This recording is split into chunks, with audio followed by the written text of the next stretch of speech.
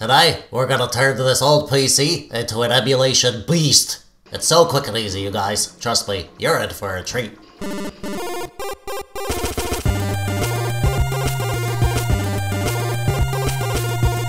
Ladies and gentlemen, I'd like to introduce you to your grandma's computer. It's not super powerful. It's definitely not made for gaming. Your grandma mostly used it to look at photos of you that your mom posted on Facebook and to order cat food online. Yeah, it was sad when she died, but at least she left you her PC and her will, along with her cat and those weird dolls. So, now, I know what you're thinking. Let's sell this stuff for Captain Crunch money. Well, not so fast, because that old PC, get this, can run games. Great games. Like, thousands and thousands of great games. We're gonna turn this bad boy into an emulation beast. And you don't need to install some strange and confusing Linux stuff to get up and running with an awesome looking, easy to use retro emulation front end. You can get up and running from Windows, and it's only gonna take like 10 minutes. So go ahead and sell the cat and the dolls, but keep that PC, cause not only is it a competent Windows 10 PC that can do Windows stuff and is gonna let you play the greatest library of games known to mankind, it'll also help you remember your grandma. It's a double whammy. So let's see what we have here. This is a Dell Optiplex 3050 micro tower with an i5-7500T processor, 8GB of DDR4 memory, and an old mechanical hard drive. It's nice and small. It feels more like a little game console than a PC. I have a USB Xbox controller that I'm hoping will work well. Because I'm a TechDweeb and I have some spare parts lying around, I'll be swapping out the mechanical drive for an SSD and tossing in another 8GB of memory that I stole from my old laptop. This is totally optional. You don't need to bother with upgrades if your machine has an i5 or 8GB of RAM. It'll emulate everything just fine, probably. I just wanted to squeeze out the best performance out of Grandma's old PC. I'll do it for you, Grandma. Alright, well, here we are, running Windows 10. Should we try a game? Oh, that's not great performance, huh? Well, nobody said this was a gaming PC. It doesn't have a dedicated graphics card after all. Thanks for nothing, Grandma! But we don't need to have a fancy gaming PC to play games, because there are thousands of retro games that'll run amazing on this little guy. Obviously, we could install standalone emulators and manage everything ourselves from Windows. And hey, if you want to go through all that trouble and do all that, then go right ahead. But I'd rather have this. Boom! Emulation machine. Ladies and gentlemen, I'd like to introduce you to Retrobat. It's a program for Windows that runs a packaged version of Emulation Station with all the emulators included. Emulation Station is a very mature emulation front-end with near-perfect functionality and a ton of great features. It's customizable as heck, and it's the easiest and best emulation front-end for Windows, in my humble opinion. And just look at that menu, guys! So many systems, and you can see that the games have box art and videos. And look, everything boots up super quick and it all just works, all by itself. Just add your own games and you're good to go. And this took me like 10 minutes to set up. And, get this you guys, I'm gonna show you how to do this yourself, right now.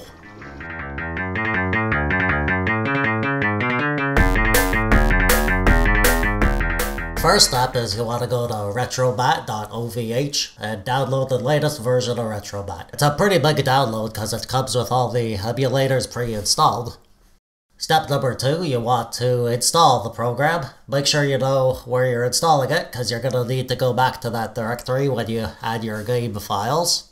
The next step is you want to copy over all your ROM files into the ROMs folder on your Retrobat install. Make sure that the ROMs go into the proper directories. I'm not going to tell you how to get your ROMs. You could Google all that yourself. There's lots of ways you could get your hands on these ROMs.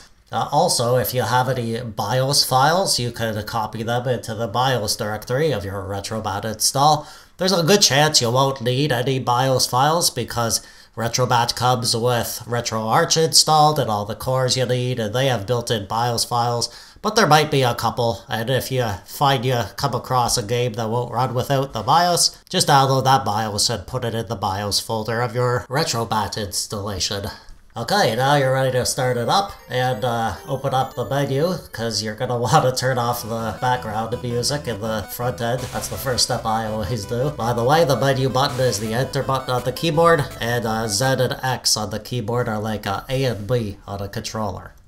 Speaking of controllers, step 5 is to configure your controller. If your controller's not configured by default, you just go into the menu, go to configure controller, and then you just assign different buttons to different buttons on your controller. This will work for pretty much any controller, as long as your controller is detected. Now that's basically it. So step 6 is to just test the game. Go into one of your game menus and you should see all your games listed there for each of the systems, as long as you put them in the correct directory. What's nice about Retrobat is it has all the emulators built in, and even all the bezels and stuff are kind of there by default. So your game should run great and look great right away. And you can stop at this step if you're happy with everything, but if you want to customize stuff a little bit, let's move on to optional, step 7. Step 7 is to download some themes for Retrobat. I prefer the Batocera Club Reloaded theme, personally. And you can also download your game art, which is called scraping. There's a couple different services you could use. The one that I like to use is called Screen Scraper. You need to sign up for an account, but then you put in your info. And this is one that's good because it lets you get the videos for the games too. You can download for all your systems, or just one system, or whatever you want, and then you're just gonna let it scrape. It'll take a while to download all this stuff, but then once you're done, you can apply your new theme, and then your Retrobat install will have a shiny new coat of paint. Lots of different themes to try, and most of them look really good, to be honest. And then all your game art will be there too, you know, the box art of the video, and it just makes your entire Retrobat installation look really, really sharp, in my opinion. There's a lot to learn if you want to get more advanced. I've left a link to Retrobat website and the Retrobat FAQ. If you have any questions, then check out the documentation, because it's probably already been answered. Most of the emulators built into Retrobat are run through RetroArch, which is kind of quirky to use. There are lots of shortcuts you could learn on your controller for things like save states and opening the menu and more advanced functions. That's way beyond the scope of this video. I just kind of wanted to show off Retrobat and get you up and running as quick as possible. So if you have any more questions, just check out the info in the links below. That should help you out. Well, now that we're set up, let's play some games. We're gonna see what Grandma's Optiplex 3050 micro tower can run. We'll start off with the low-end stuff and then work our way up. And spoiler alert, pretty much everything we're gonna try today is running perfect, just like Grandma would have wanted. So obviously Gameboy is gonna run fine. It's probably the lowest end system on our list. Oh, by the way, when you're in the settings in Retrobat, you can configure a whole bunch of stuff. You could disable the overlays, the bezels, and you could change the colorization and the filters and all sorts of different options for the emulator. You don't have to do it in the actual emulator itself. You could do it right from Retrobat, so it's super convenient.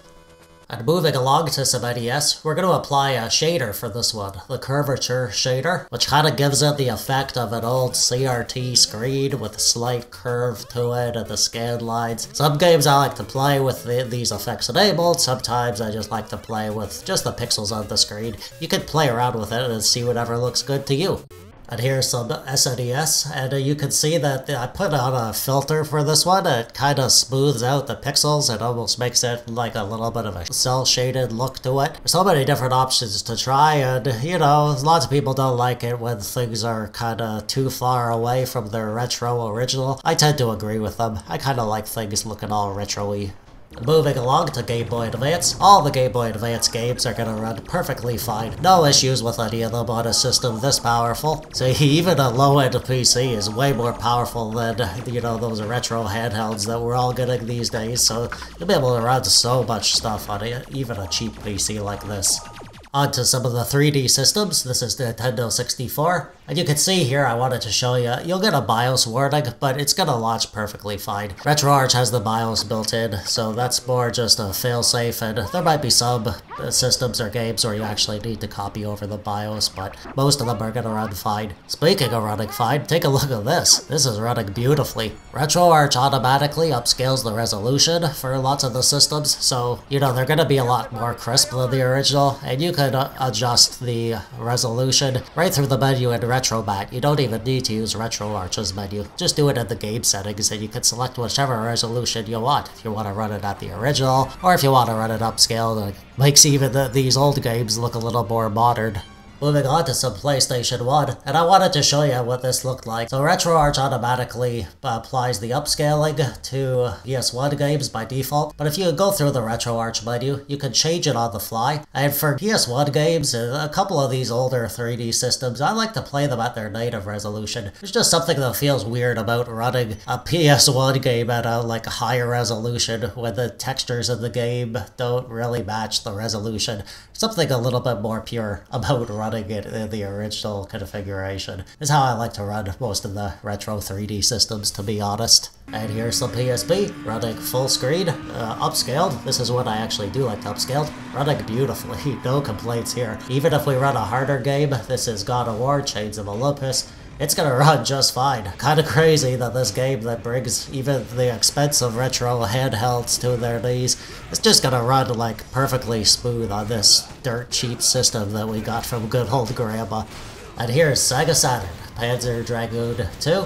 I never had a Sega Saturn, so I've really enjoyed going back through and trying some of these games. There's a whole bunch of really good games on this system. I like playing these at their native resolution, just like the PS1. There's just something a little bit more authentic about running them like this. Retrobat will even do the DS, and it does the touchscreen you see at the bottom there. You can just use the mouse for that. So you play the game with your controller, and you use the touchscreen with the mouse. I think you could play pretty much any DS game completely perfectly like this. No problems at all. Obviously, it doesn't fill the screen the way that a proper console game would, with vertical screens. I think there are different layouts you could experiment with, where the main screen will be big and the touchscreen will be small. I kinda like it like this, especially because you can see the picture of the DS around the edges. Kinda feels like playing the real thing. And here's some Gamecube. Running no problem at all. This little PC's like a perfect little Gamecube console, apparently. It's even upscaled here. I doubt there's any Gamecube games that are gonna give you any problems on this little guy. It doesn't have a dedicated graphics card, but the graphics processor that's built into the CPU is definitely powerful enough to play some stuff, and most emulation will just run perfectly fine on it, to be honest. And speaking of running fine, here's some PlayStation 2. This one, I don't think this one's upscaled, and I can't really tell if there's some frame drops. There might be. This game is kind of a choppy game, I remember on the PlayStation 2. It didn't run at the best frame rate on there anyways, so kind of hard to tell. I probably should have tested some more games, but this one's playing at a playable frame rate, so I'd be happy playing this game, and probably anything else you want to run on the PlayStation 2 will run just fine.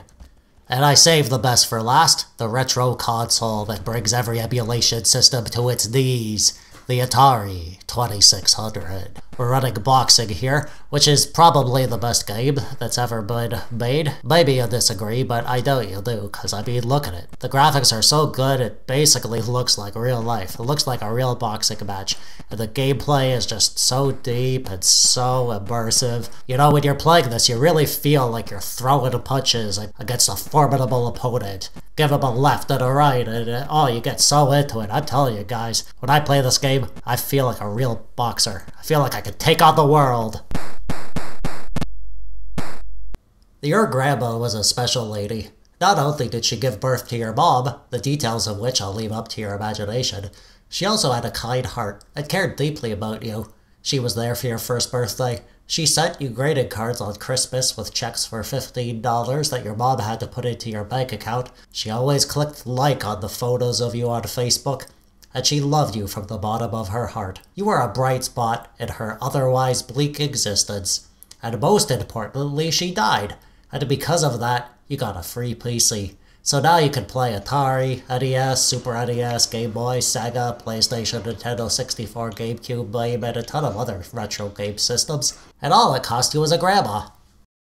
And that brings us to the end. Please let me know in the comments below. What do you think of Retrobat? Is this your first time hearing about it? Do you have any tricks or tips for Retrobat or running emulation front ends or on Windows? Or do you have a dead grandma you could tell me all about her? I'm sure she was a real sweetheart. I'd love to hear from you down there.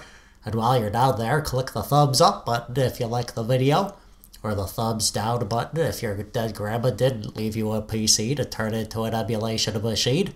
Subscribe so you don't miss any of my videos. I'm TechDweeb. Thanks for watching. Bye-bye.